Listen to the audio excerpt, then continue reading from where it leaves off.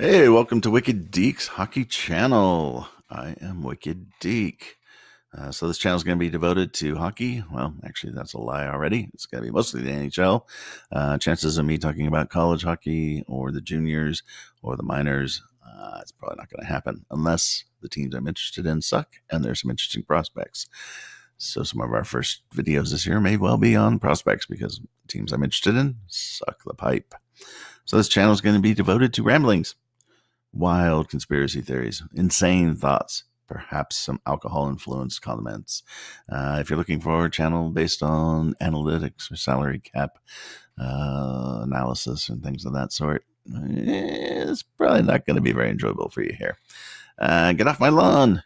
I'm an older gentleman. I've been watching hockey since the late 1970s. I have opinions. 1, my God, the NHL's soft. 2, Gary Bettman. Does this man never retire? 3, how can you have a former goon running the Department of Player Safety? Oh, yes, opinions. I have many of them. Bias. Although I am not a journalist, I will at least be honest and upfront and tell you the teams that I am a fan of so that you know when considering all the other videos and comments. The Kings, the Los Angeles Kings. I actually live in Southern California. I'm a Kings fan. No, I'm not a Ducks fan. They can burn and die.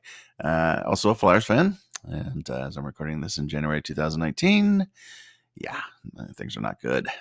The Flyers are currently in 31st place, and the Kings are in 30th, I believe.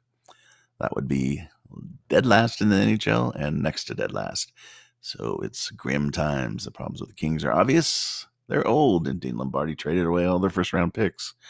And so the prospect pool is grim. With the Flyers, it's difficult to know what's wrong with them. They actually have some young, talented players, and they just suck. I don't know. The stench of Paul Holmgren seems to float over that team, but that's a subject for another video. So anyways, those are the two teams I'm interested in, and if, God forbid, they ever get good again in the next 10 to 20 years, I will be insufferable. So that's it. Hey, if you're looking for ramblings and wild commentary, hopefully you'll subscribe to the channel. And keep an eye out for future videos. Most of the videos, well, actually, I don't know what most of the videos will be, but some will be chalkboards like this.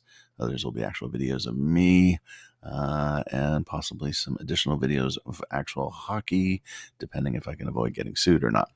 So that's it. Hey, you have a good one, and let's play hockey.